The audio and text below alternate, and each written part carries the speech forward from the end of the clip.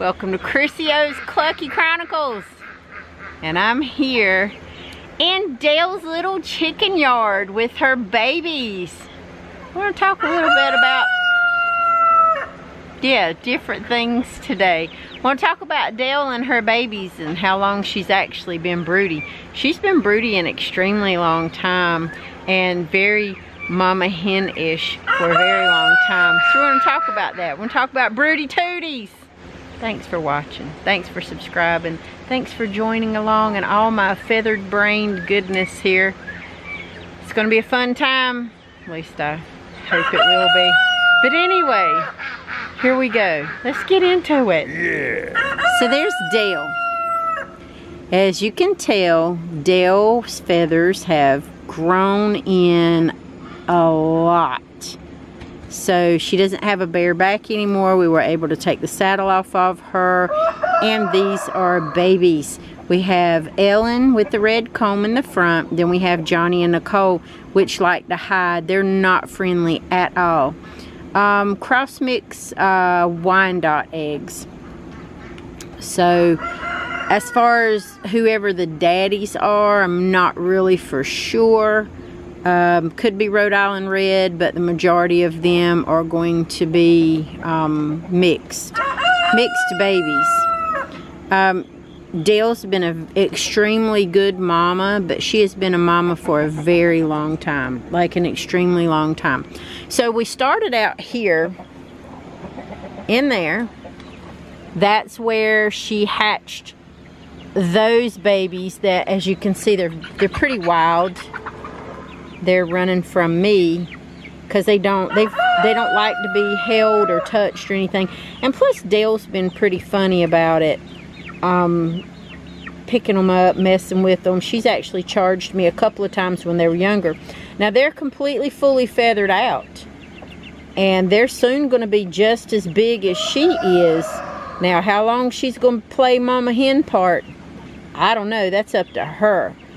But it's kind of strange because any other broody tootie that we've had, they haven't let their babies still snuggle with them at this particular age. So hand raising birds, I prefer that method of hatching my own, hand raising my own. Now when I started, I didn't have anything to hatch. I just went and purchased some specific breeds that I wanted. And since then I have had a couple of hens that acted like they wanted to be broody, but nobody actually ever successfully hatched me any eggs but Dale. Dale's my bearded Americana, the one I just showed you. So now these are supposed to be what they call lavender, but they're gray Orpingtons. So we'll see how they do. Generally the Orpingtons, if you get a good broody mama, they will hatch you some nice pretty babies and eggs. And it's fun because I get to see which different color patterns I get with all the different chickens that are out on my chicken yard. So the best thing to do is, if you don't have an incubator and you don't want to hatch your own eggs or take the time, you want to get down? If you don't want to hatch your eggs, you don't have an incubator, and the cheapest way by not having an incubator is just get you a good broody mama hen. Now broody mama hen is going to sit on as many eggs as she can get up under her. Leave her alone. Let her do her magic. Now I separate broody mamas, as you well know. I move them to my, as I call, my baby barn, my baby pen. And then I let the broody mamas do whatever it is they want to do laying on the eggs. I try not to put two broody mamas in the same pen together just for the fact that they will fight. Sometimes they will steal each other's eggs, they will argue, and the hatch rate's not all that great. But with Dale, she took 4 eggs, 3 hatched. That's a pretty good hatch rate for me. Now, an incubator, my incubator, it does cost you in electricity, but it's fun to get to see them pip and to turn, you know, watch the machine turn, hatch, all that good stuff. I probably won't hatch again until the spring, so I'll let my mamas hatch and then I'll hatch some too. So every year during the spring I will hatch a batch of babies, because as the older hens get too old to egg anymore, they just live out the rest of their senior years with us in peace and happiness. And sometimes even they can get a little broody even when they're not having some eggs, and I just let them do whatever it is they want to do. So broody hens can be very beneficial to you and for you if you're wanting them to do all the work. It's what they're created to do, right? Alright, so what are y'all doing? This is a family show. Stop that jiggling. Anyway, so what does it mean for a hen or a female bird to go broody? What it means is that their internal clock tells them, hey, I need to hatch me some babies. I'm going to have eggs, and then I'm going to lay on these eggs, and I'm going to hatch me as many babies as I can lay on. Now, I don't know how well you can see in here. Maybe you can see, but she's moving around in there. She has a clutch of eggs. A clutch is nothing more than just a group of eggs. And I think actually she's got too many for her. Anyway, she's got them under there, and she has one male bob white that likes to come in there, and he will actually go in there with her, and they'll lay together on the eggs.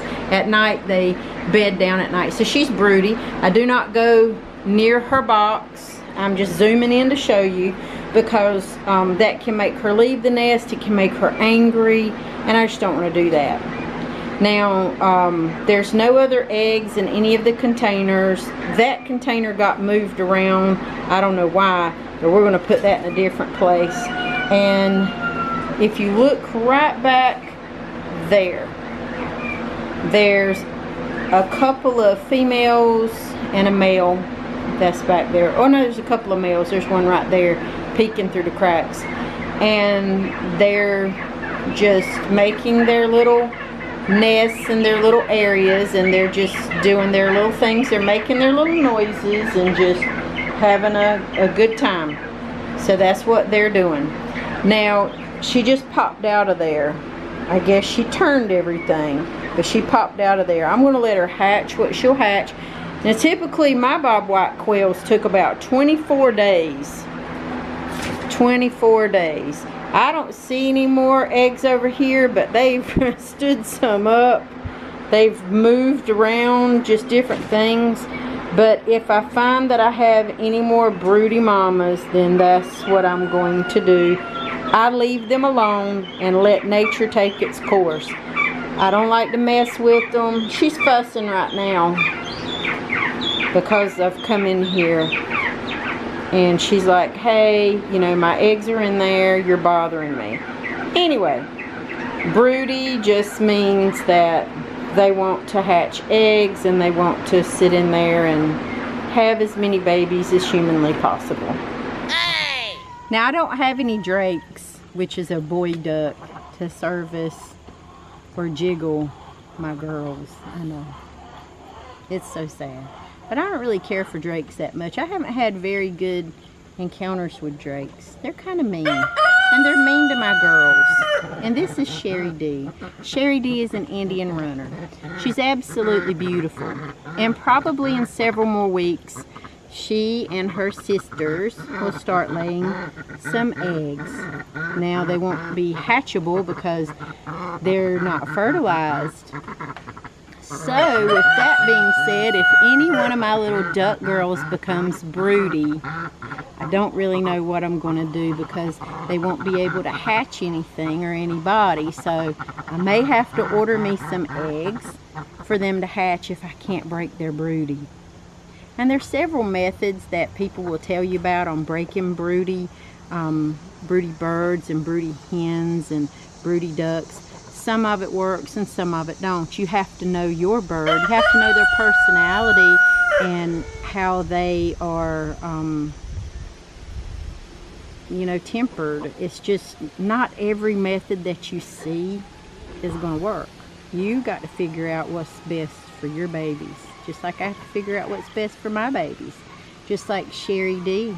She is just so cute. She's so beautiful and I love her. Such a goodest baby in the world. She sure is. So just figure it out. Whatever works for them will work for you. Just be nice about it. Ain't that right, Sherry D? Ooh. So Ricky here is wanting to be broody and she's wanting to lay on some eggs. Now the reason I know that she's not completely fully broody is that she allows the other girls to peck her and pick her and move her off of her nest, which I've showed you guys in the other videos before. And she's super fussy, you know, when I pet her. And a lot of times she just wants to sit up here and just rest. Now I'm going to pick her up and we'll see if she's got any eggs under her. And she might or she might not. You kind of have to know your bird to know if they're really broody or not. Because sometimes if they act like they want to be mamas, they're not really ready to do that. So let's see what she has up under her and see if she's really truly a broody booty. You ready? All right, Ricky, I'm gonna roll my sleeves up. Just come over here and pick you up, okay? You got any eggies under you? We're gonna check and see. You're gonna be real mad, okay? You're gonna be big mad. Yeah, come on, just so you can see. Nothing. She's back again with no eggs. Now, if you do have a broody hen, they will pluck, generally mine do, pluck the feathers off their underside of their chest and their little breast. And they will sit on these eggs and hatch for 21 days. That's their typical cycle. At least that's what mine do. It took Dale 21 days to hatch 2, and on the 22nd day the other one hatched. She had 3 eggs. So Ricky still likes to think that she is broody. There's no eggs up under her, but if she continues her pattern and she starts plucking her chest feathers out and she starts to get more aggressive and more fussy than what she is right now, giving me the warning, you know, sounds, then I will at that point probably let her hatch and move her to the broody baby barn and let her do her thing. And there's no point in me trying to break her from being broody. This is her natural instinct. She's a chicken. This is what she's created to do, is have babies and just be a mama hen.